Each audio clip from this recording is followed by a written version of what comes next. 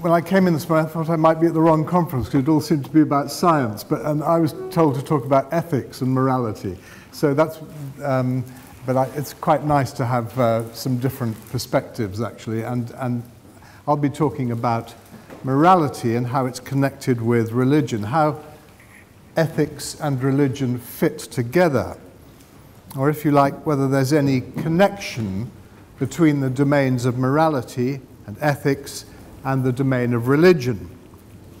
Now, for much of our history, the two have seemed very closely connected.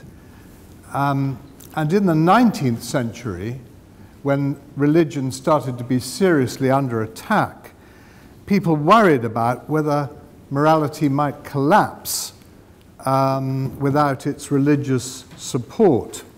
Many of you may have read the Brothers Karamazov, Dostoevsky, where he has Ivan Karamazov saying, if God is dead, then everything is permitted, or words to that effect, depending on the translation. Now that perhaps seems a bit oversimplified. Obviously, people who don't believe in God don't necessarily abandon all moral boundaries.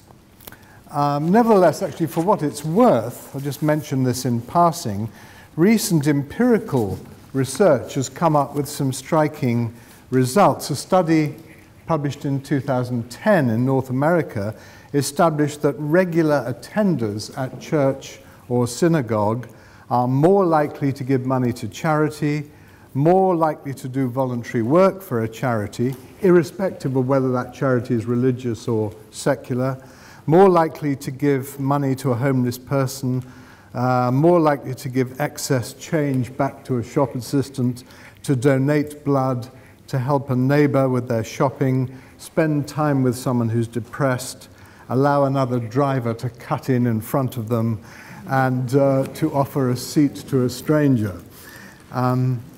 Well, having mentioned that, there's obviously no direct causal link. I mean, clearly, there are many highly moral and admirable atheists, and conversely, unfortunately, there are clearly many corrupt and dubious people who are religious or claim to be religious. But I shan't pursue these statistical or causal questions today.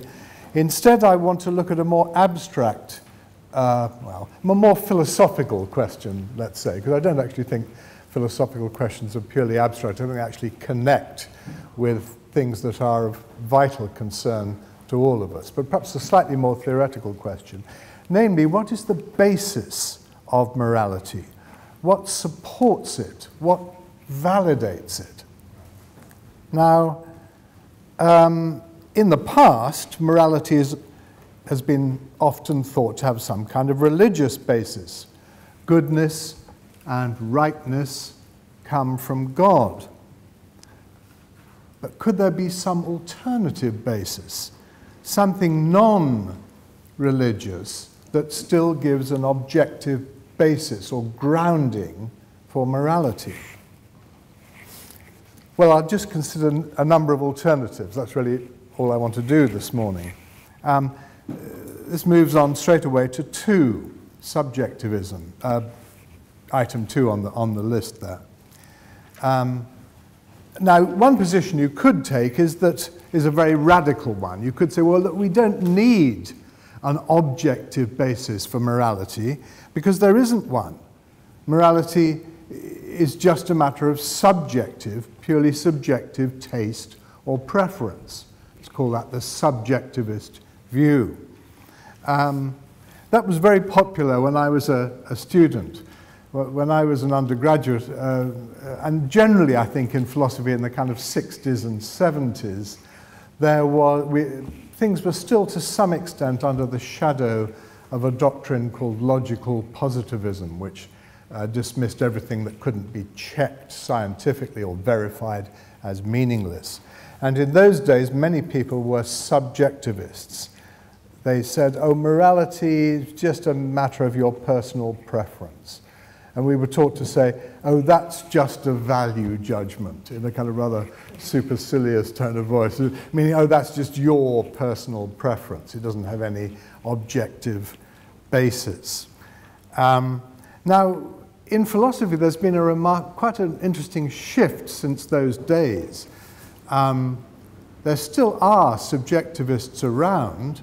In fact, there's some very sophisticated ones, nowadays generally called projectivists, who think that morality is just a projection of your own tastes or emotions or passions.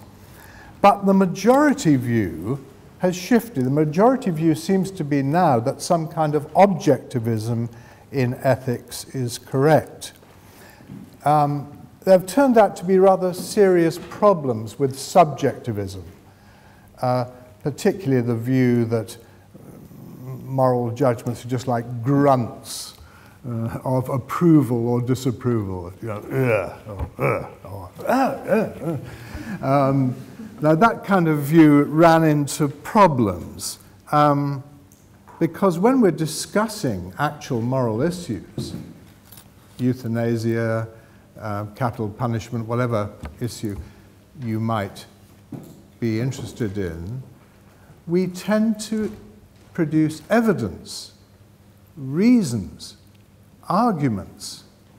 We don't just grunt at each other. Well, we may partly do that, but not only that. We try to come to a rational decision. Now, of course, that could all be an illusion. We could be kidding ourselves.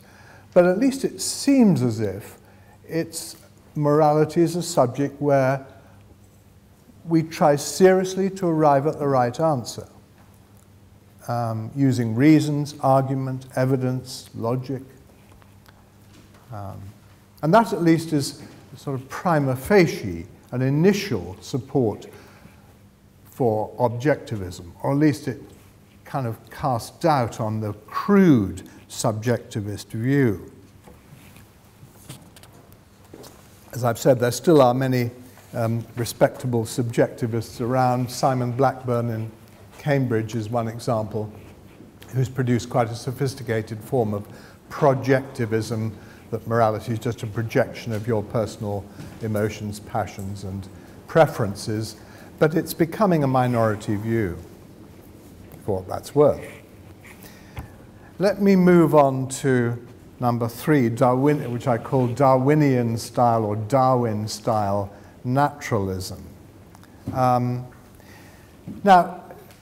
even if supposing you reject kind of crude subjectivism, that morality is just grunts of approval and disapproval, you could still maintain that in the end, moral judgments are just a function of the kinds of inclinations and drives that you, or the human race in general, or our society in general, human race in general, has evolved to have. Maybe they're widely shared preferences, but in the end, they have no more objective backing than the way we happen to have evolved over the millennia. So if our history and if our evolution had been slightly different, then we'd have different moral beliefs. So on that kind of view, perhaps supported by a Darwinistic conception of ethics, it's all contingent. Morality is very fluid, contingent. It depends on the flux, the vicissitudes of our historical and evolutionary development. Now, many of those sorts of ideas about morality are strongly influenced by Charles Darwin. And in his Descent of Man, Darwin's Descent of Man, published in the 1870s, very interesting book. If you look at chapters 4 and 5 of that book, which are very readable and very interesting, he puts forward what you could call a reductionist attitude to morality. It's kind of cutting it down to size. So morality doesn't give us insight into eternal values or ultimate goodness or rightness. It's just a product, or if you like, a byproduct, this is Darwin's view, of how our ancestors happened to have evolved in the struggle for survival. And in that book, The Descent of Man, Darwin drops a highly significant phrase, I think. He talks about the so-called moral sense. And the so-called, a slight sort of sneer there, perhaps, or a slightly skeptical tone. So I think he is putting forward a reductionist approach. Conscience, the so-called higher impulses that many philosophers and theologians had gone on about, are really just one or more of a set of natural feelings that have developed under selection pressure, struggle for survival. And Darwin actually mentions altruism, unselfishness, looking after your mates, your comrades. He says that if you think of a tribe where there is a lot of that, it's likely to do better in battle than a tribe where people, just everyone looks out for themselves. So Darwin says the tribe where there is unselfishness, where people help their comrades in a war or a battle, is likely to be victorious over other tribes, and he goes on, and that would be natural selection. So unselfishness is, as it were, selected for in the grim struggle for survival, on Darwin's view. Well, the crucial point he's making here is really about the purely natural contingent origin of our moral feelings. Our moral feelings aren't anything sort of with a halo around them. They're just like any other drives we happen to have inherited.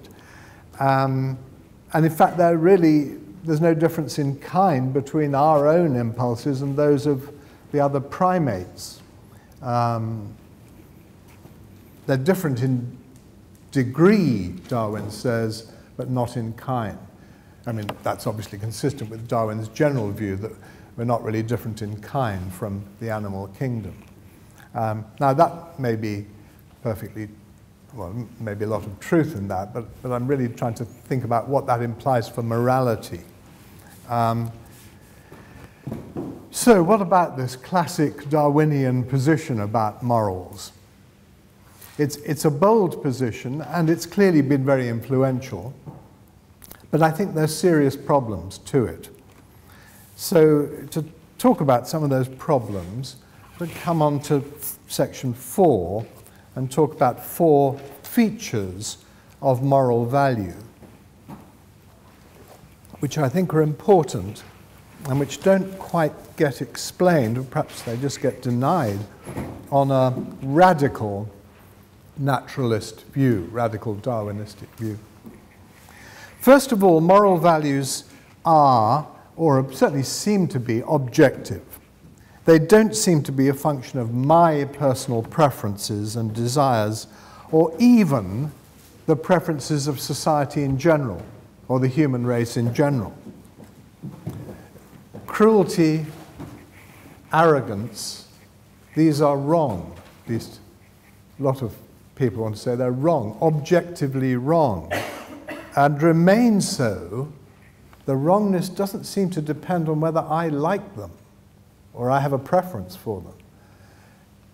Even if I start developing a preference for cruelty, it doesn't become right, does it? It just means that I've become corrupt. Supposing everyone in this room starts developing a preference for being cruel, that still doesn't make it. Supposing the whole human race, or every inhabitant of the UK, or the whole human race, however wide you make it, starts being rather attracted by being cruel and arrogant. Or supposing the Nazis had won the Second World War, and they'd brainwashed or exterminated everyone who didn't agree with them about the superiority of the strong and the master race. Would those views then become right? Well, no. It seems we don't want to say that. It would just mean that the human race had become corrupt, something that unfortunately is always a serious possibility. So that's objectivity. Universality. Moral values seem to be universal. I mean, not in the sense that everyone, everywhere, in all times of history, always accepts them. I mean, obviously, conceptions of virtue vary from culture to culture and from place to place, something Darwin goes on about a lot. But that when you think about it, that doesn't go against their universality. The wrongness of slavery, for example, the goodness of compassion. These things seem to be universally true there, as it were, irrespective of whether they're actually accepted everywhere. They have a kind of universal validity, seems to me. Now, if you might think, oh, surely the fact that they vary, that not everyone acknowledges them, that must show they're subjective. Or the fact that not every culture values forgiveness. That must show it's not universal. But when you think about it, scientific truths are like that too. Not everyone accepts them. They haven't always been recognized in all times and places. But we still think they're universal. The laws of physics. We think they apply always and everywhere. So morality could still be like that. So even though not accepted everywhere, the principles of morality could still be universal. I see a few people are looking skeptical. We'll maybe talk about that in questions. So that's universality. We've got objectivity, universality. Thirdly, necessity, which is similar in a way. Cruelty, does that just happen to be wrong? Happen to be wrong in Western Europe or in the 21st century? Or does it have to be wrong? I think the second. It has a necessity about it. It must be wrong. It's wrong, as some logicians say, in all possible worlds. In every imaginable world you can think of, in every logically possible world, cruelty would be wrong. And that doesn't, of course, mean that people aren't cruel. We often, unfortunately, break and violate moral values because, we're weak and often bad lot. This is sort of human beings. We're not a very well-behaved species a lot of the time. Nonetheless, these principles, moral principles, seem to retain their necessary force. The German philosopher or logician, mathematician, Gottlob Frege, F-R-E-G-E, said he was talking about mathematics and logic, but I think the same probably applies to morality. He said these principles are like boundary stones which our thought can overflow but not dislodge. So you can sort of transgress them, but you can't shift them. So the wrongness of cruelty is like that. You can frequently violate it and transgress it, but you can't shift it. It remains necessarily wrong. So that's necessity. And finally, what